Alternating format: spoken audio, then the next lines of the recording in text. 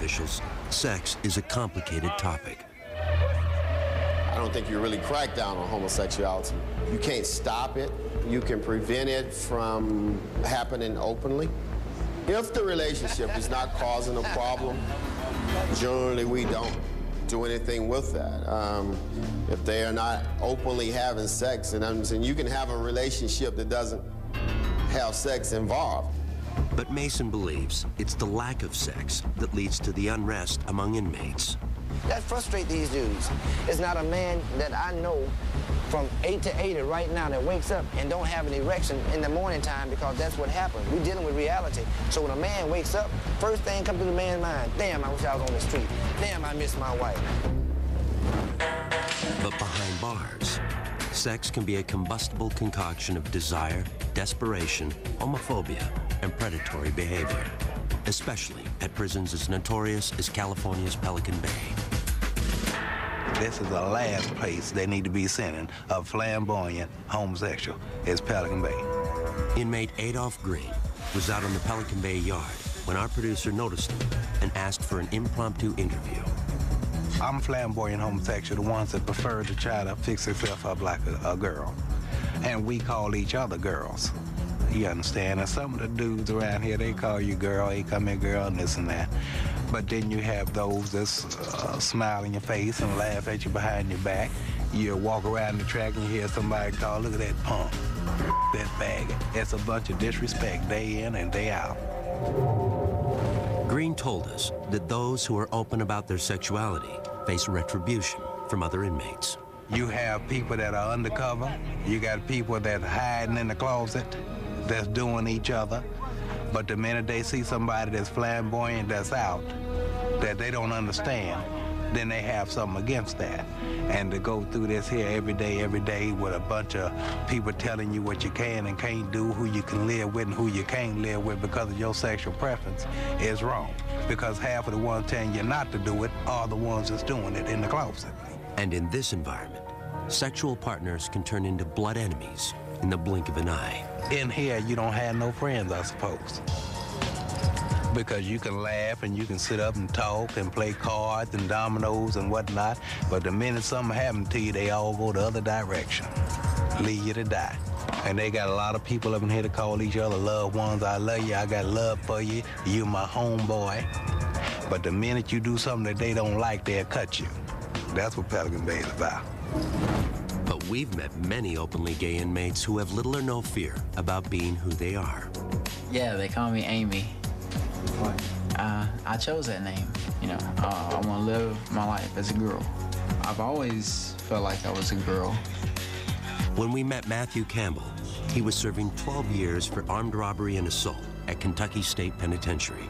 But his troubles began much earlier. First time I went to jail was 15 years old. I burned the elementary school down. And it's pretty much downhill from there. And as an openly gay man, Campbell's time behind bars has had its challenges.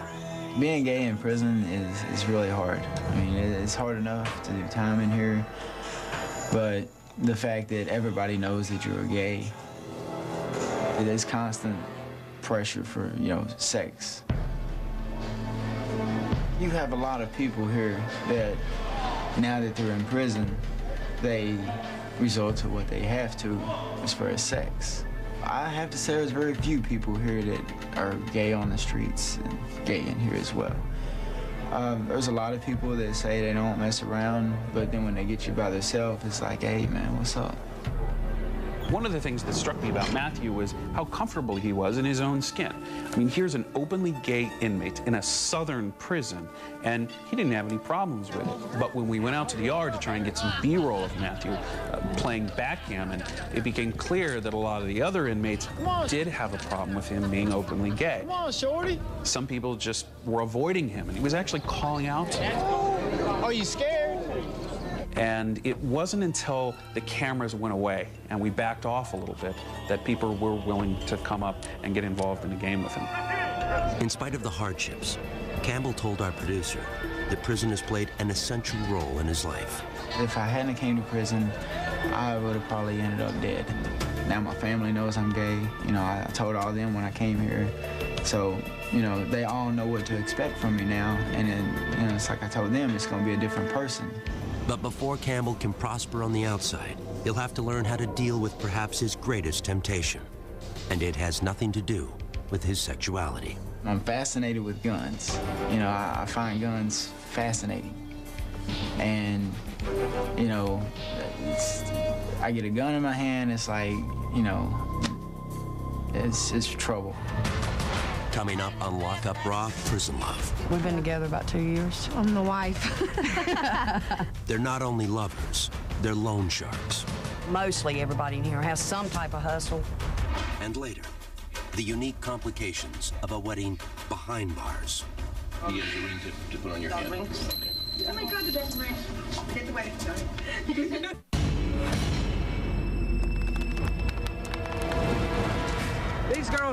These girls right here is my homies. And Yeah, damn right. Some of us been together here 4 years, some of us been together 5 years, some of us been together a long time on relationship, you see what I'm saying? If male inmates look for sex in secret, we found a different story when we visited the North Carolina Correctional Institution for Women. The female offender has a lot of needs, and part of that is to feel that someone cares about them. And that has a lot to do with them bonding. Because a lot of women have been abused, when the first time that they see somebody they think they care about them, they run to it. They don't take time to see if that person's really good for them or not. As a result, the prison places strict limits on intimate relationships. Ladies, y'all put some space in between y'all. It is a rule violation for inmates to have sex in prison. I love you! When we see it, then they are punished because of that. We can't have it. But we met one group of inmates willing to share their secrets for skirting the rules. They were led by Don Braswell, known around here as Heavy D. You mostly have 10-4s in here. Yeah, you very Somebody seldom that you get can. caught in the 10-4s is like another inmate. Like I say, Chelsea, man, 10-4 for me and my girlfriend, man, while I go in here. You know I'm what gonna I'm saying? fall out and have a seizure before So she's gonna fall out and have a seizure. It's just easy to get them to 10-4 for them. You can give them maybe 2 or 3 cigarettes or a pack of coffee, stand there and watch. And some police knows what you're doing, so they don't care. That's why I tell you, the police, you got some police that's down with inmates and some police that's against inmates. While some inmates sneak away for quick sex, others, like Kathy Phillips and Devin Gann, seek long-term relationships. We have a good relationship. We've been together about 2 years.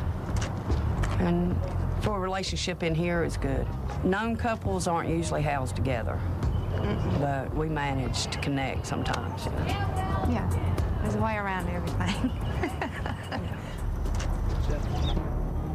When we met them, Kathy was 42 years old and serving 14 to 17 years as a habitual felon, with multiple counts of forgery, larceny, and resisting officers.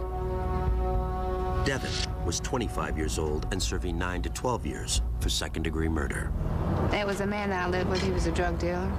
It was a robbery gone bad, and he got killed, and I left the crime scene with the guy who killed him because it was a bad situation. But in prison, the two women seem to have discovered a comfort zone. You get in here and you don't have anybody, you don't have anything, so you just sort of cling to somebody. And women are more affectionate or whatever anyway, so it looks like normal couples on the streets, but it's all women. Some look like boys. So yeah, they shave their head and they walk around like a little boy. Yeah, they even hold themselves like there's something down there. But any relationship in prison involves towing the line. A new couple, it's like the staff sort of zone in on them, give them a hard time, but then after a while, it's like, you know, they just get used to seeing you as a couple and they sort of ease off. I mean, you can't, you know, kiss in front of them or do a sex act in front of them, but they're not on you for every little thing. I respect the staff, they got their job to do, so I don't cross that line. In spite of rules against it, Kathy and Devin appear to be a picture of domestic bliss. I'm the wife. We spend our money together. I shop and get our stuff and cook our food every day and make sure she has her stuff. We do everything together, everything. You know, so whatever she's involved in, I'm involved in. Yeah. That includes the family business. Kathy and Devin are not only lovers, they're loan sharks. Whatever you give them, they owe you double. I started out with $10. Put the 10 out, poured in 20 the next week, put the 20 out, poured in 40 the next week, and I just kept doubling until I got on my feet and got stable. And it's a good hustle. Mostly everybody in here has some type of hustle because, I mean, a lot of people don't have help from home. And you have to survive in here. Prison's not free. They give you 3 meals a day and a bar of steak soap, and that's about it.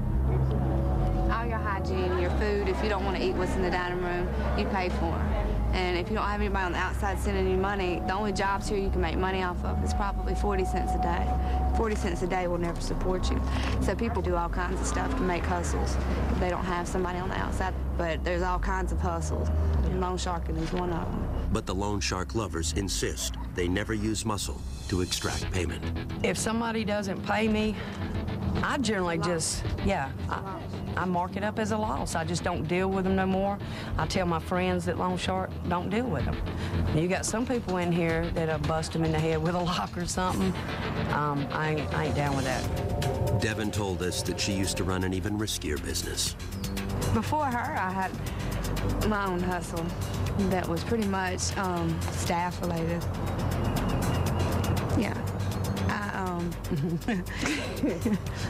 I would find weak staff, whoever I found in here, because they obviously can't find somebody on the streets to get hooked up with. And then I would play them to get some money. And then what? I'd continue to get money. Then she'd have them fired. Devin believes that the officers she seduced deserved their punishment. I have no remorse when it comes to that. I feel as though it's some type of perverted injustice. When you come in here and you think you can get a free lick off of an inmate and you have access to the free world. Yeah. I've gotten a lot of money that way. Yeah. But I've kind of cut that out in this relationship. Yeah. I'm retired. As close as Kathy and Devin were, they told us they have no illusions about a future together. We take it day by day. Yeah. There's no promises of forever or nothing like that. We're very realistic in our relationship. There's a lot of dreams and wishes, but we know that those aren't realistic. You know, you just enjoy today. Yeah.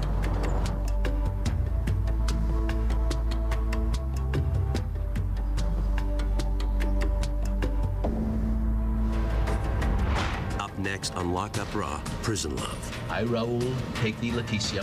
I, Raul, take thee, Leticia. Exchanging vows when the groom is locked up. And later, when visitation includes sex, emotions run high. We're gonna go ahead and let you take one of these then. I need both of those. You can't tell me that I can't use my personal hygiene for my body. I need both of those.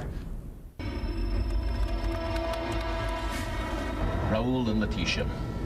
Today is a very special day for both of you, because today marks the beginning of your new lives together as one. Under the best of circumstances, marriage can be challenging, even more so when it begins behind the walls of one of the nation's most dangerous maximum security prisons.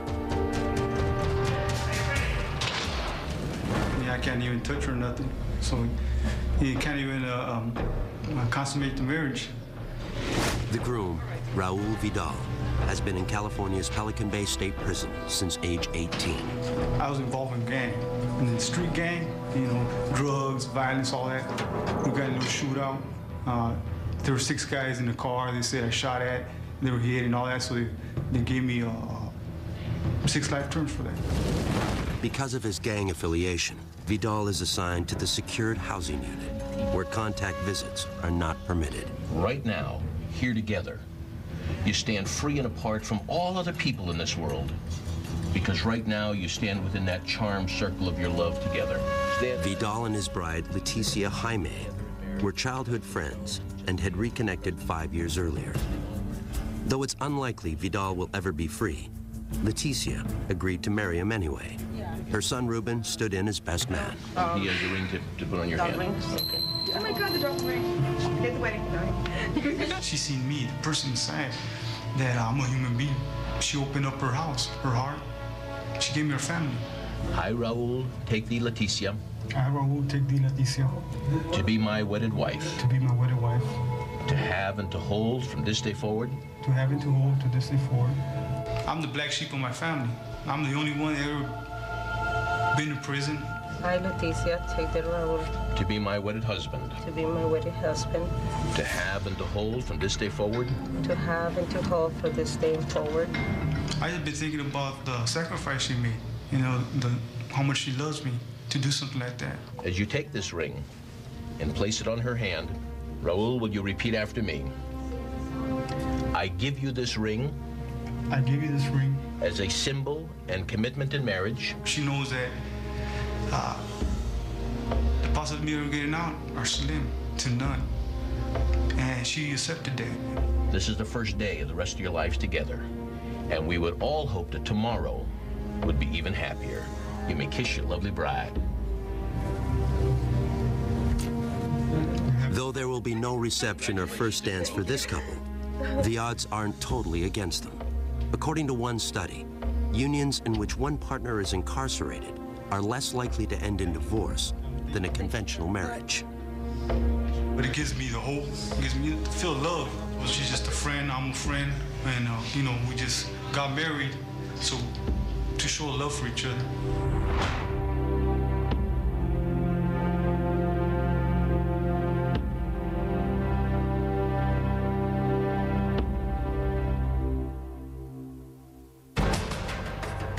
Next on Lock Up Raw, Prison Love. Just being cuddled up with a female makes you appreciate the little things in life. A rare night of physical intimacy for a convict and his wife. And later, I begin to hear people talk about, oh, she's got sentenced to death. She's going to die for the crimes that she committed. identical twins divided by death row.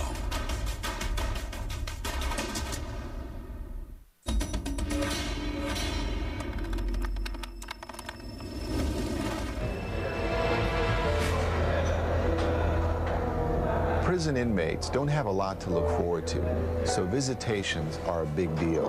For some of these inmates, you know, they haven't seen a child or a wife or a parent in years, so it's a very dramatic time when they come to visit them. And in lockup, these visitations have provided some of the most compelling moments in the series. And few visitations provide as much drama as conjugal visits, when an inmate is allowed an overnight stay with his spouse. It makes you appreciate the little things in life. When we met Ron Golden at California's Kern Valley State Prison, he was serving a 22-year sentence for armed robbery and assaults on correctional staff.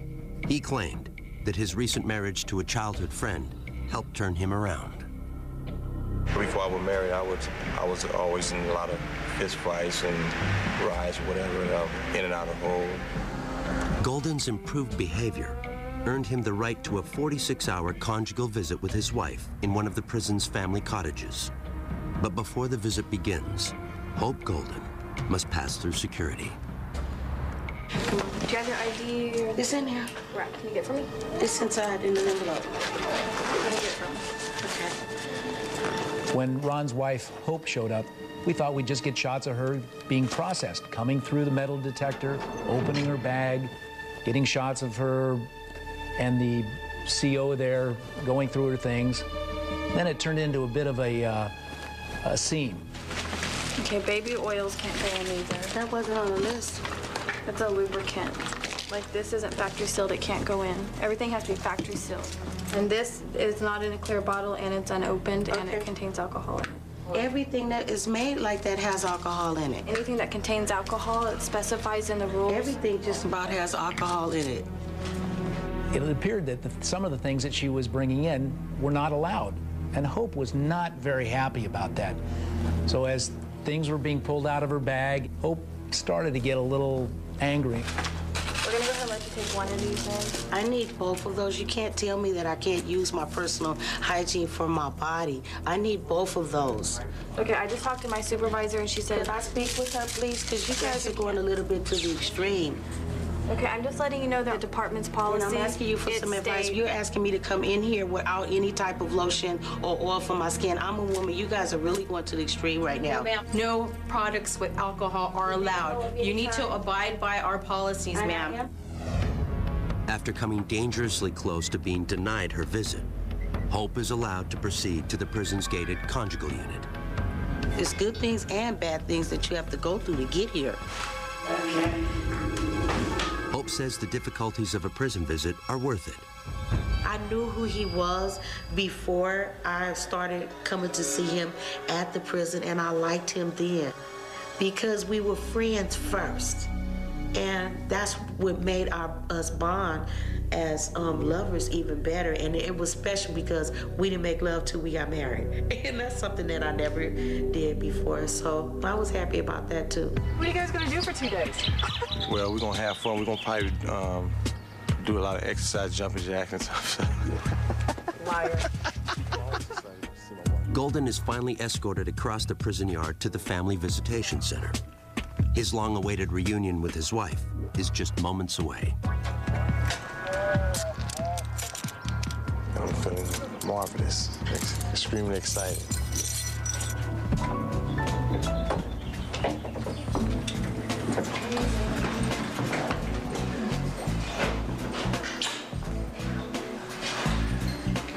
You nervous? Mm-hmm. I know, we ain't used to this. You know, sometimes when a camera is in the room, people are not going to act naturally. And Ron and Hope both knew that we would be there for the beginning of the conjugal visit, certainly not during any part of the conjugal visit. Oh, the crew was real nice, very pleasant. But as I stood to the back of the room to get kind of a wide shot, I could hear them talking, saying, "Is he gone yet? Is he gone yet?" They just wanted me out.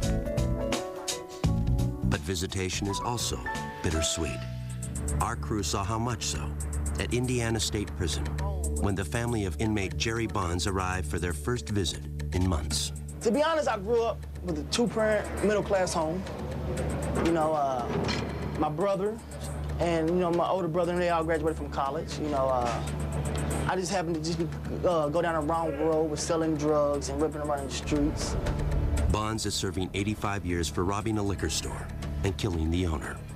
I had two daughters at the time, and my girlfriend at the time, she was pregnant with my son, so she was too much pregnant when I got locked up. That child, Bonds' son Eddie, was 8 when we shot at Indiana. Even though he had never lived with his father, Eddie was missing him nonetheless. He actually shot a person, and he didn't mean to, but when I see him again, I'm like,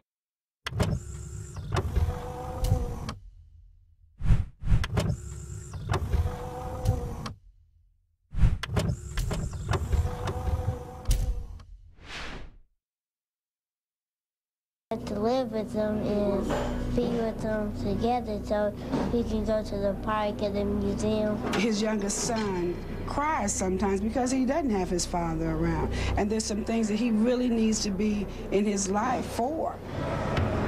But Bonds has had a tough time following the rules in prison as well. His last infraction was for attempting to intimidate an officer. That, along with 3 urine tests that proved positive for marijuana, has cost Bonds visitation privileges with his family. He had only recently gotten them back, but with restrictions. So right now I'm on non-contact status. It's like through the phone and the glass. How did you react when your son told you that he wasn't going to have contact visits anymore? Well, I was upset at first, and I even threatened him to not even bring his kids up here, you know. And I was very upset with him. Matter of fact, I was so upset with him I couldn't think straight. Bonds acknowledged that his actions, both in and out of prison, don't set the best example for his children. And it's like, how can I tell you guys to be good and do good in school and stay out of trouble? And every time you come and see me, I'm on restriction from visits, or I can't have visits because I'm in trouble. And they're like, well, you're kind of a hypocrite, Dad. You know, you're telling me to be good, but you're not being good. Our crew caught up with Bonds shortly before his first visit with his children and parents in months. Your clothes are pressed, your boots look like shiny new. You want to look kind of spit because it is a special day. You know, because your family do come, they came from so far. It puts a smile on their face and see, okay, you are doing okay. You know, because they worry about me here. But first, Bonds would need to pass pre-visitation security measures, starting with his freshly pressed clothes. All right, do me a favor, go ahead and completely disrobe. Despite the fact that he will not have physical contact, Bonds, like every other Indiana inmate, is strip searched prior to visitation. All right, this time open your mouth, please. Put your fingers in, spread your cheeks apart. Upper lip up, please. Lower lip down. You look inside your nose, please. Authorities must ensure that inmates are not attempting to pass contraband to the outside. Turn back around, squat, cough. All right, go ahead and get dressed. Meanwhile, the Bonds family has to pass through security as well.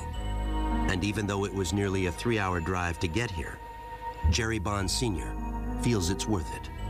When a person is down, you really have to be there for them, you know? So what we try to relay back to Jerry is that we hope you get out of here sometime soon. And then when you do get out, you know, to pick up where you left off and show these kids that they're not just coming up here for, you know, nothing at all. I'm just anxious, man. I want to see him so bad. I wish I could touch him and hug him, but I guess this is better than nothing. Finally, the waiting is over. What's up, man? What's up? How y'all doing? Y'all looking cute. Thank you. Look up, let me see you. Let me get a smile, man. I ain't seen you in a while. How you doing in school? Which grade you going to, Eddie?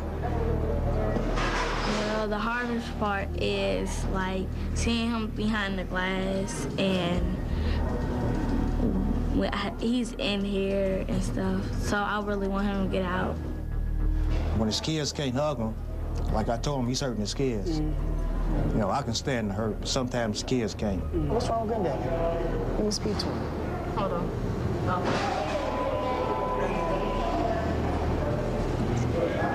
What's going on, man? Hey, what's happening, Dad? How you doing? Staying strong? Yes, sir. Yes, sir. Hey, thanks for bringing him up for me, Dad, man. Well, I want to let him know that we love him no matter what, but make it easier on us when we come up here. We're in here with you. Don't make it to where we are locked up, being locked up. You know what I'm saying?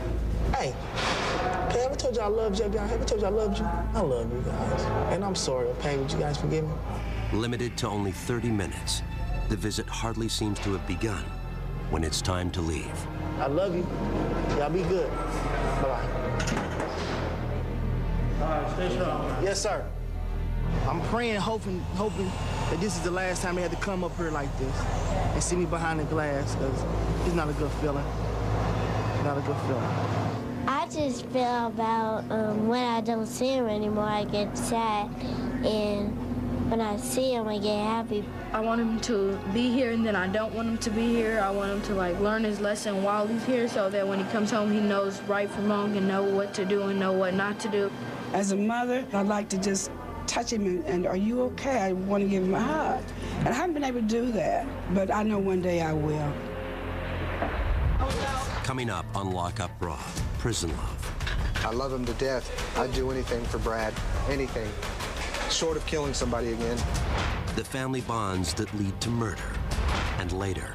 One of the first things that I noticed was something that I never thought that I'd seen a million years on a prison yard. And that's all of the cats.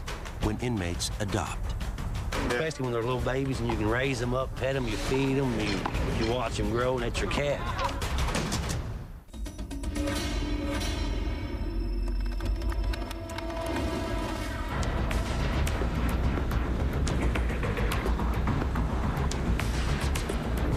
The bond one inmate might develop with another is often the only thing that helps them survive the bleak existence of a life behind bars. In some cases, those bonds have existed their entire lives. Over the years, lockup crews have discovered a surprising number of family members serving time together. But few have ever had to face the difficult circumstances that confronted Yvette and Doris Gay.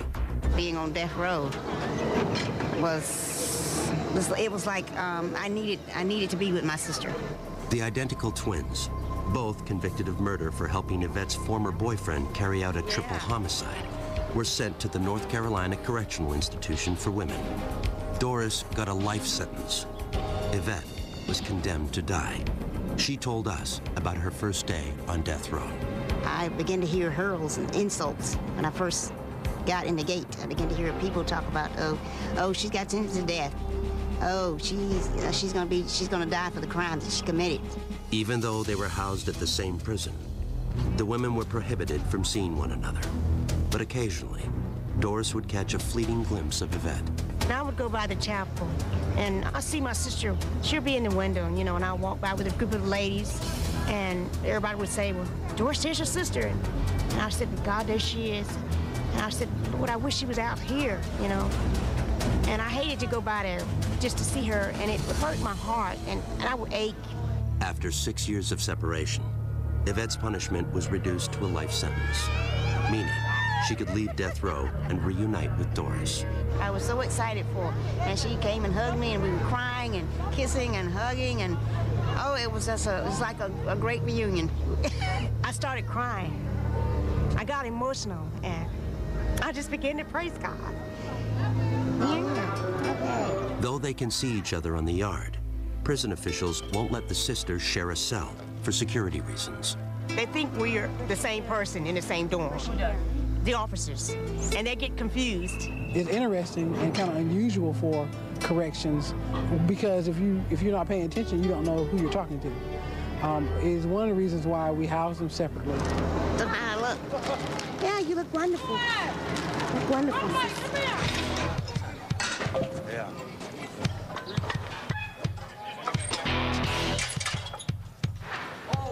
That's my only brother.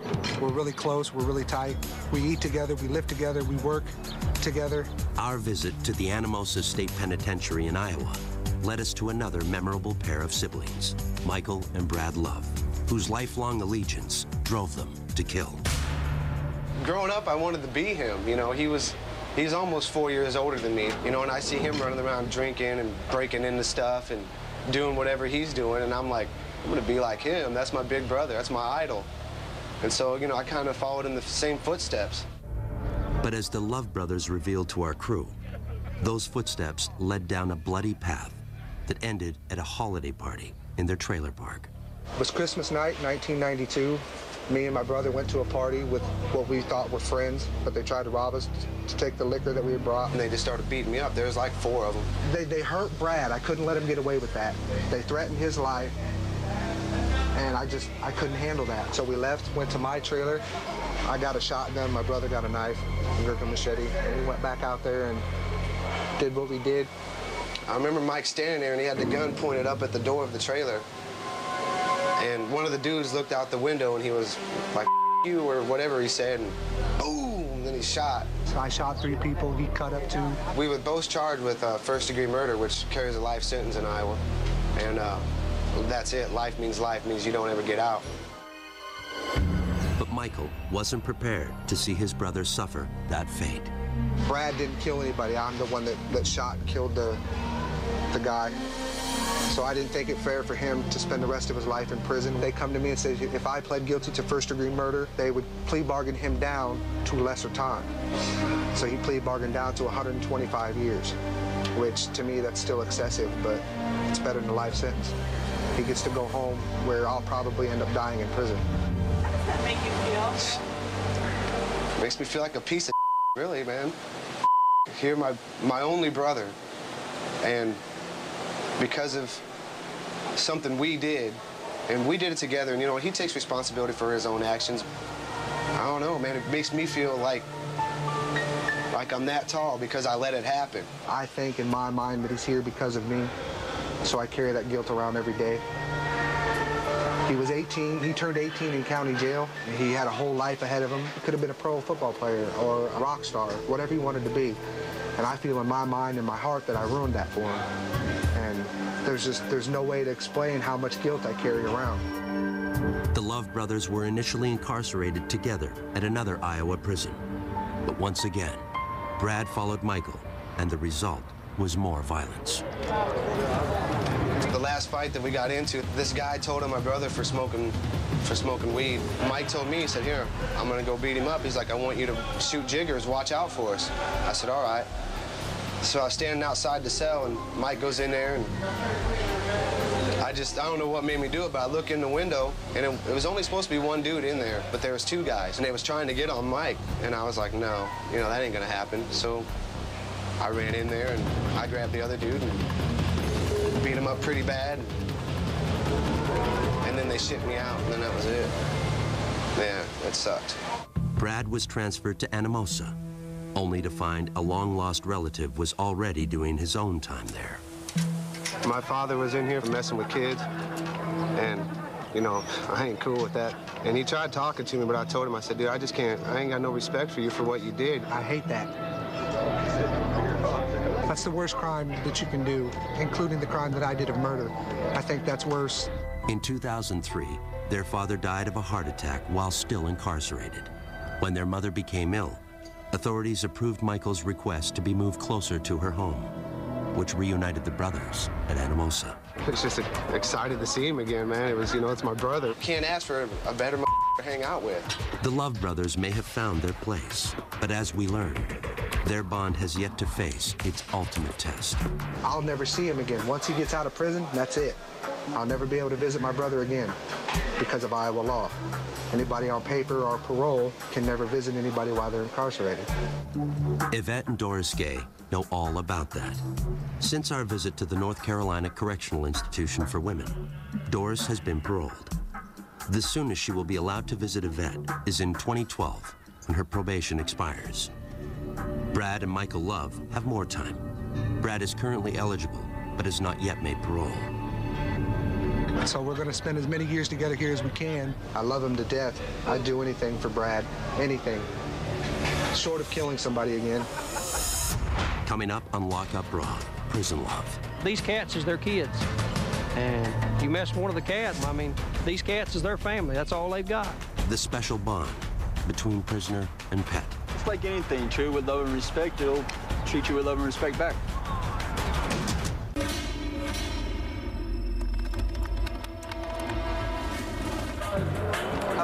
The social center of almost every prison is the yard. It's the rare space where inmates socialize, exercise, and occasionally fight to the death. But lockup crews have found that on some yards, even at dangerous maximum security institutions, inmates have found something to fill their hearts with love and nurturing, just not for each other. This is Bane. It's my buddy cousin, Ted. Nobody's family home cat I could see could be happier than these cats in here. One of the first things that I noticed when walking out of the yard in Kentucky was something that I never thought that I'd seen in a million years on a prison yard. And that's all of the cats. They were all over the place. Nobody remembers exactly when dozens of stray cats began to adopt Kentucky State Prison as their home. And as our crew discovered, the inmates were more than happy to adopt the cats as pets. Especially when they're little babies and you can raise them up, pet them, you feed them, you watch them grow, and that's your cat. They're like a kid. It was really amazing to see all of these felons, the guys that were in the state's maximum security penitentiary, with cats climbing all over them. They had them up on their shoulders, they were petting them constantly, and it was really interesting how the inmates had developed very, very nurturing relationships with these cats. We've got all kinds of cats, and you've got these guys here that these cats is their kids. And you mess with one of the cats, I mean, it's just like messing with my kids at home. I mean, these cats is their family. That's all they've got. And like any proud parent, the inmates shared photos of their favorite felines. We cat lovers up here. Now here comes one. This is a monster right here. People had specific cats, and if you didn't want anything to happen to that cat, the last thing you were going to do is commit an act of violence that would send you to segregation where you couldn't care for it anymore. So in this funny little way, the cats contributed to a lower level of violence on that yard. Vet comes once a month. You can buy dry food and medicine and toys and stuff like that. So guys work hard at their jobs to earn their money, and they'll spend it on. And sometimes their bet deals 60, 70, 80 bucks, takes everything they've got. Come on. Just give me some room.